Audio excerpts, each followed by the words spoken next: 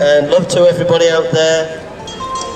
We're sharing the Word of God today, and we're going to go into Romans chapter 3 today, in the Word of God, Romans chapter 3. And these are the words that we read in Romans chapter 3. What advantage then of the Jew, or what profit is there of circumcision? Much in every way, chiefly because that unto them were committed the oracles of God. For what some did not believe, shall their unbelief make the faith of God without effect? God forbid. Yea, let God be true, but every man a liar, as it is written, that thou mightst be justified in thy sayings, that thou might overcome when thou art judged. But if our unrighteousness commend the righteousness of God, what shall we say? Is God unrighteous, who taketh vengeance?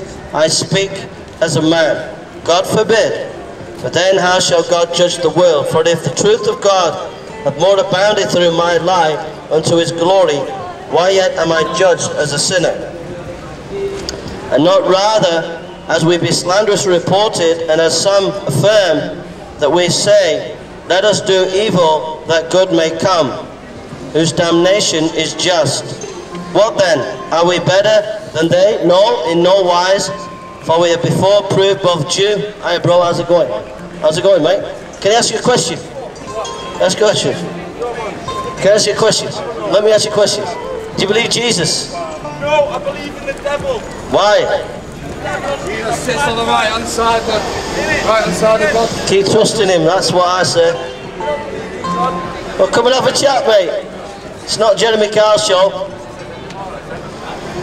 It says, now, then, are we better than they? No, in no wise, for we have before proved, the Jew and Gentile, that they all under sin. The first thing to remember is when we have all these questions about why does God allow suffering in the world, why is all this suffering, why are all these problems, etc. You have to remember that God is righteous, that God is pure and perfect, that God cannot lie. So when we try to condemn God, when we try to judge God, we have to remember that God is righteous, that there is none righteous in the world but God, that the only person who is holy is God. And unfortunately for us, we keep judging God. Why does he allow wars? Why does he allow this? Why does he allow that? But wait a minute, if there is a God, surely he's perfect. You can't be a God unless you're perfect, wouldn't you agree? Or else you wouldn't be God. Too loud, is it? Okay, I'll turn it down a bit. Thank you, dear. God bless you. Yes? Do you believe in Jesus? Do you believe him as your Savior? Do you believe him as your Savior? Yes, you trust him as your Savior. Born again Christian. Born again. Born again, yeah? Have you heard of born again Christian? I'm born again. No, by the Spirit of God. By the Spirit of God. Now, if there is a God, surely God is perfect. And if God is perfect, why do we judge him?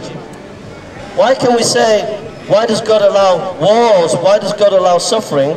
But if God is perfect, that's a silly question to ask. It says,